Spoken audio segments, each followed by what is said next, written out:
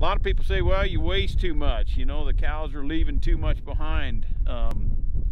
We say no, we're getting 150% out of it, because the fertilizer and the cattle are putting it on there. That organic matter that's left is just totally changing the composition of our soils on the ranch. So no extra fuel costs, no added labor other than just the setting up of the bales and then moving the electric fence for 3 or 4 days.